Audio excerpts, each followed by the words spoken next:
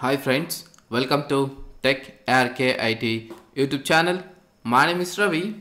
In this video session, I'm going to challenge you. So I'm going to give you a simple example that using the previous my videos, you can just make a small playbook so that how much you learned out of those videos.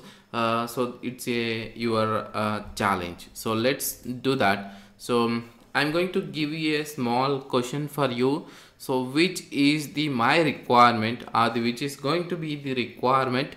You have to write your own playbook and it should work. So guys, here is the scope. So use node 3 example. Say that I'm going to deploy this application on node 3 so that the host is going to be a node 3.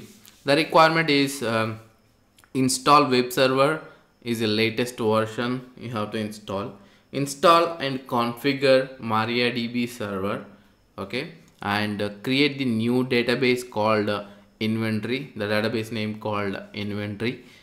Create table with few columns. So you have to create the database and you have to create the table in that, and with it has to be a few columns, which is called a serial number, server name, IP address, location, and what is the environment and location remarks.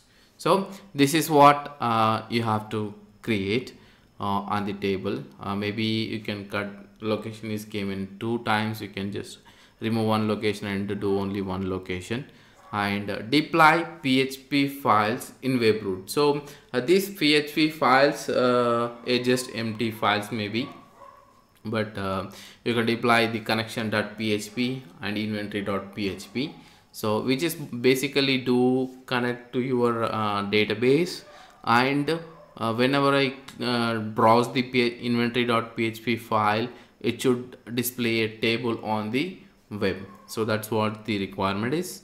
And user on the node 3, so you have to use local user called Ansible U1 and install the above application. So that's the challenge, guys. So here is my Git repository. You can write the playbook and fork there, so that we will validate and publish the winner who is the best writer of this playbook.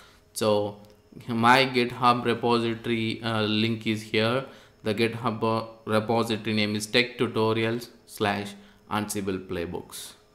Best of luck.